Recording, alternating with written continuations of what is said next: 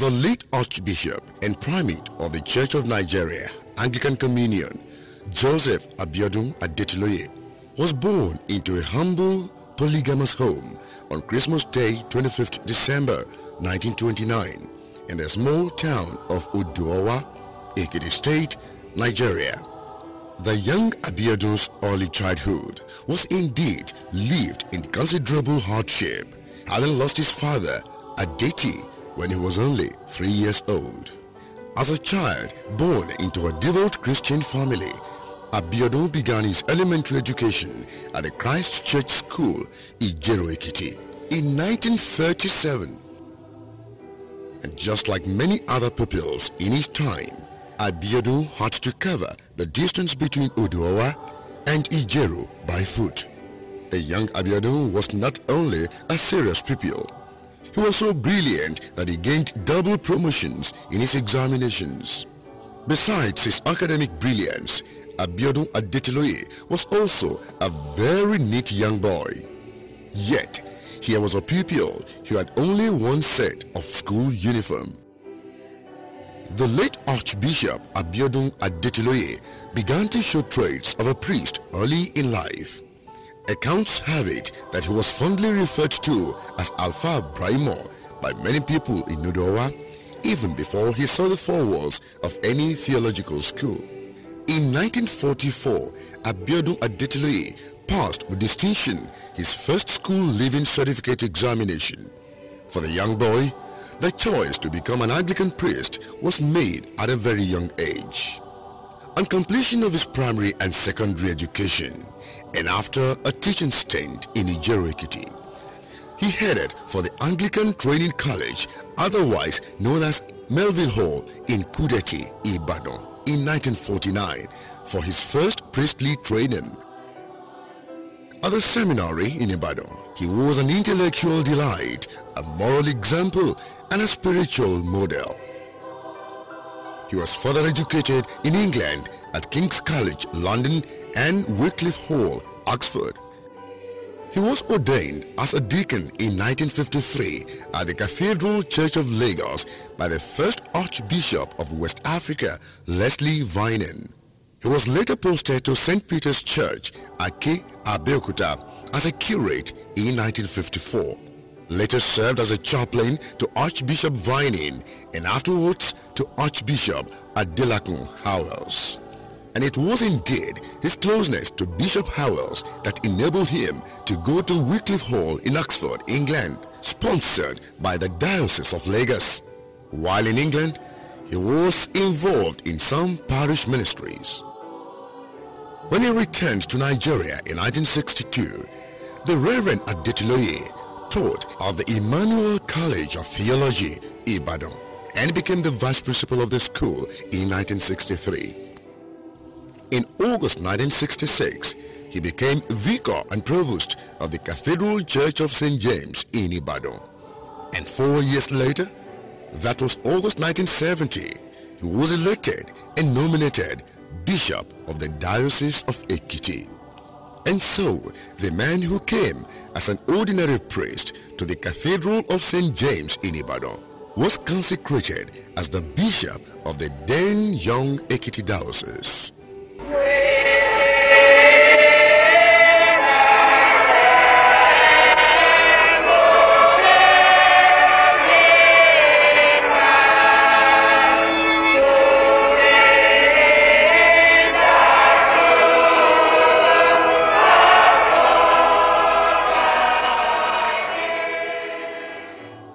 For a new diocese that was just founded, the task of laying a solid foundation for the Diocese of Ekiti was always going to be a huge one for the young Bishop Adetiloye.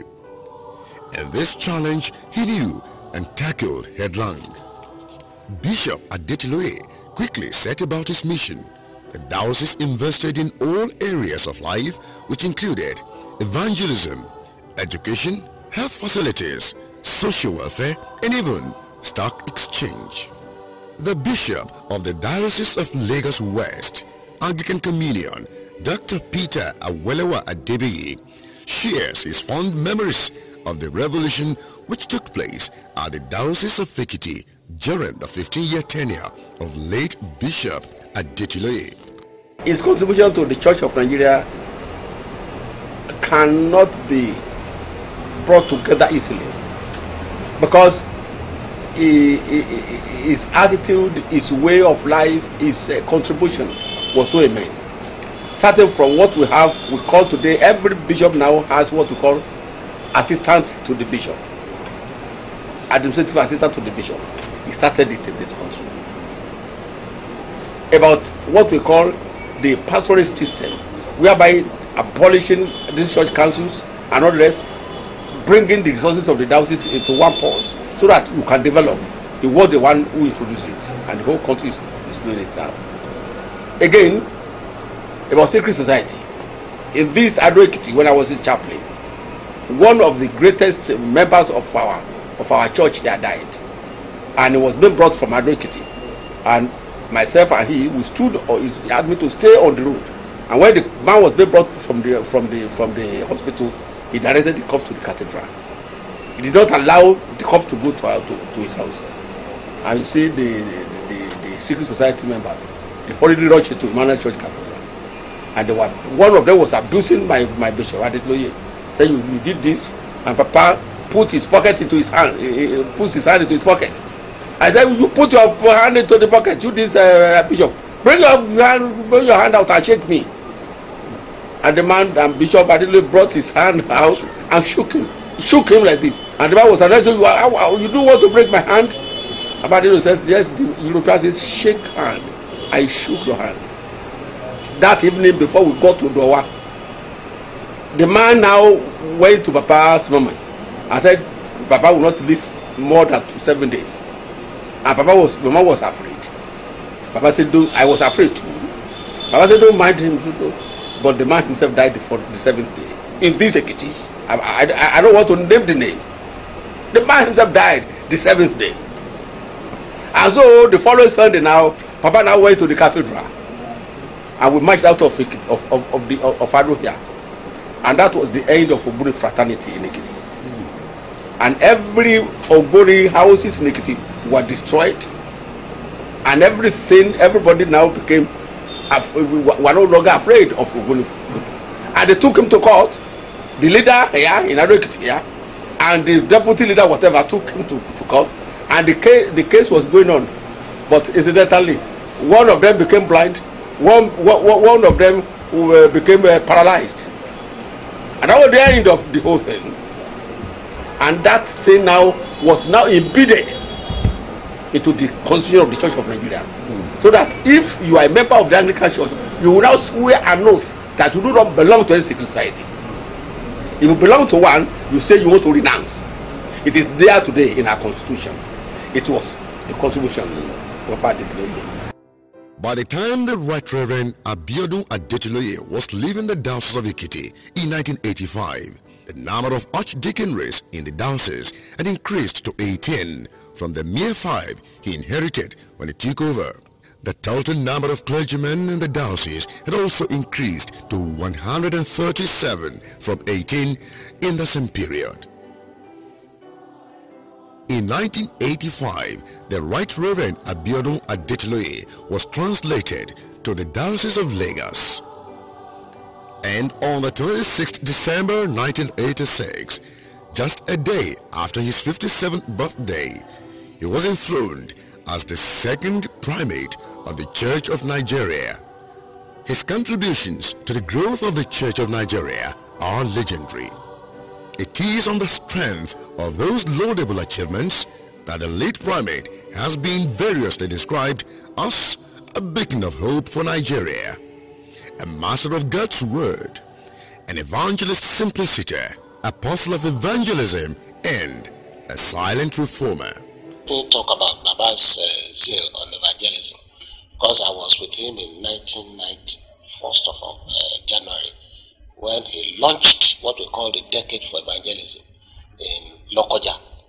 He went to Lokoja to launch it because hitherto there had been an accord among the church missionaries in the early 1900s, the ECWA, the SIN, so on, that the north was zoned to them, and then the south was zoned to the Anglicans, Methodists, and Presbyterians. So Baba came in 1990 and said, put your cause aside. Evangelism must be full-blown. So it was then that he proclaimed the decade for evangelism and inaugurated 10 missionary dioceses in the north. And these were Bauchi, Gombe, Damaturu, Sokoto, Maiduguri, Dutse, Yola, Mina, and I think Kafanchan. 10 of them, although there were 3 in the south, Uyo, Calabar, and one other one, which I can't remember. So he now got people from Lagos, rich people anyway, to sponsor those missionary dioceses for 33 years. Sponsorship was that they will spend, I think, 3 million a year to support the staff, the bishop, and so on in those areas.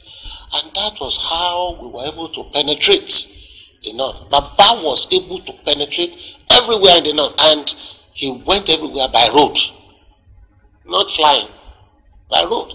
And when some people said, Baba, why are you not flying? He said, if I fly, how will the people know me? How will I see them? How will I preach to them? Because evangelism is personal. You must see them and talk to them. That was in Nigeria. And overseas, he formed what we call South Encounter, which consists of the whole people in the Southern America and in the South, in Africa and Asia. And they started with a conference which they called the First Encounter, or the Trumpet, and it became the chairman for many years. Today, this organization is the bedrock of the Christian faith. They are the people, while others are speaking about homosexualism, about lesbianism, this is the people now that is fighting against that one in the church, in the church of Hemisphere.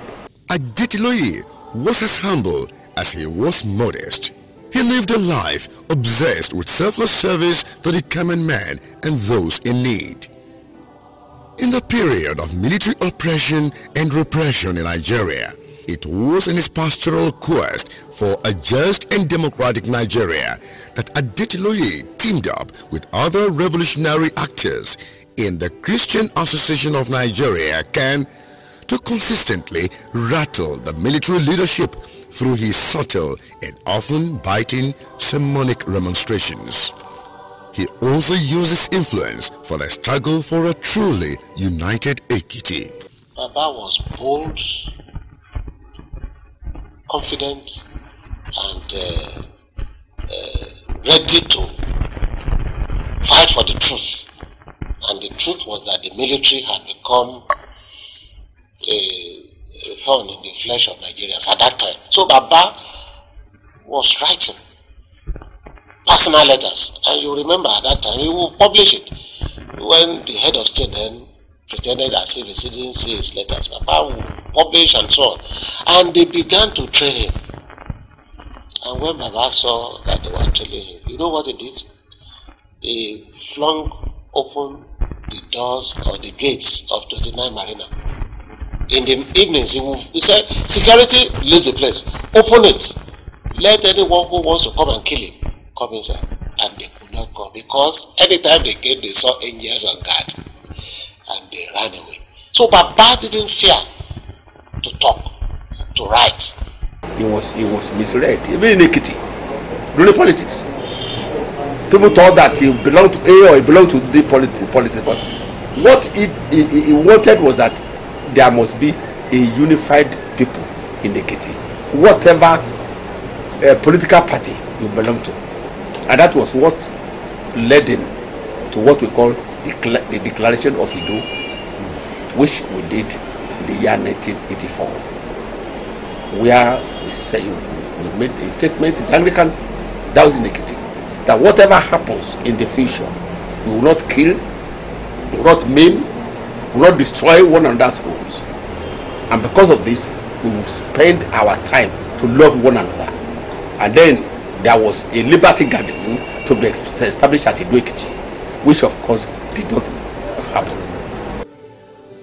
After his retirement, the Most Reverend Dr. Joseph Abiodun Adetiloye went back to his roots to continue his life of communal service.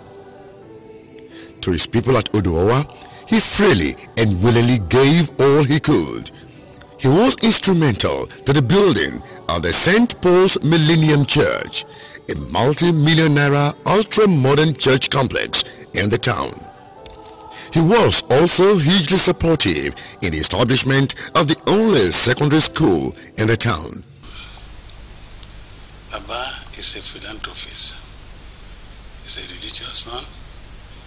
He's a man with vision.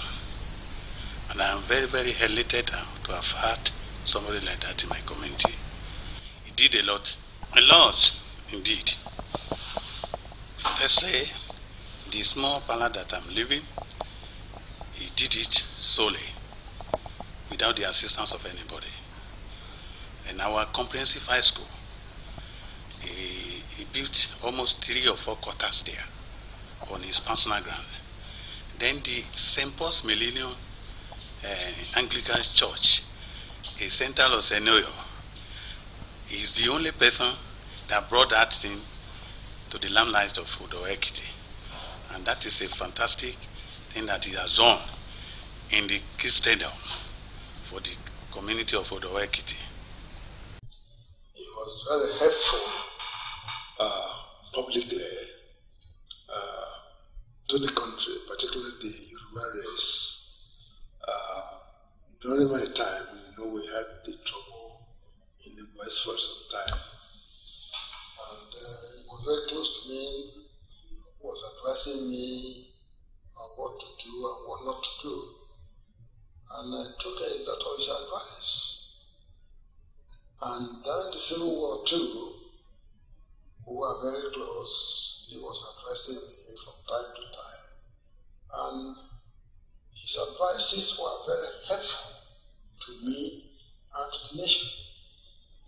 And I'm sure those of us who were close to him during the time he was a primate or he was a bishop, we miss him because he was very, very helpful to individuals and to the country in whatever he said to us to do.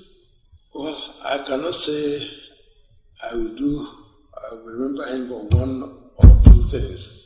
I will remember him for all things that he did for me when I was the governor of the Western region. And he was bold, he was honest, he was sincere in whatever he told me. And I took his advice. And they were very useful. And I will really miss him. Do you know what he did latest in Odoawa? They had an outstanding assessment to this diocese of 2.37 million naira. They couldn't find money to pay it. We went to Baba and begged, and Baba released a check of 2 million naira out of it. He released that, I think, on the 3rd or 4th of December and died on the 14th. Anyone who went to him and said, Baba, I have problem, difficulty with school fees of my children, how much do you need? He will give out of the sustenance money which diocese of Lagos, diocese of Lagos West, diocese of Lagos Mainland were giving him, and the Babington Macaulay School was giving him money to. They will come and Baba will just be giving out that money. If Baba had 2 million naira in his account, in another 2 weeks it's finished to assist people. And the last thing he wanted to do was to put another chapel in Beth Shalom House. That's his house in Odoawa. And we were molding the blocks. We had molded 1,000. Every journey that has a beginning must have an end. And so, the end of the road for His Grace, the Most Reverend Abiodun Adetiloye, came on December 14, 2012, only 11 days before his 83rd birthday. The news of his death sent shockwaves across the length and breadth of Nigeria and even beyond. messages of commiseration poured in from the nooks and crannies of the world. The governor of Ekiti State, Dr. John Kaude Fayemi, topped the list of dignitaries who paid condolences to the family of the late primate at their country home of Odowa, Ekiti. I'm lost for words, but we thank God. We're here today now to celebrate a life, not to mourn. We're here to thank God for bringing Baba out of his Nazareth. Baba could have been a Lagosian or from all of these big places, but God chose that Baba should come from here. And that is a remarkable statement about the enormity of the place God occupies in our lives. Baba is not, yes, he's from Odowa, but Baba does not belong to Odowa. Baba does not even belong to Ekiti. I love Bishop. Baba, if you ask me, does not belong to Nigeria. Those who go to Lambeth Palace, and you know, sir, you know the place that Baba occupies in the annals of the Anglican faith in the world. We must never forget that Papa belonged to the world. And it is in this regard that we owe him a duty and indeed a responsibility as a state where it comes from to take this upon ourselves without prejudice to whatever the Church of Nigeria will do. And how else can a man's true greatness be measured? Even in death, the late primate of the Church of Nigeria remains an outstanding cleric and icon of the Christian faith. Adetiloye will be sorely missed for all the virtues he stood for. His exemplary life would forever be remembered by his family, the church, Ekiti, his land of honor, and indeed the entire country. Good night, Joseph Abiodun Adetiloye.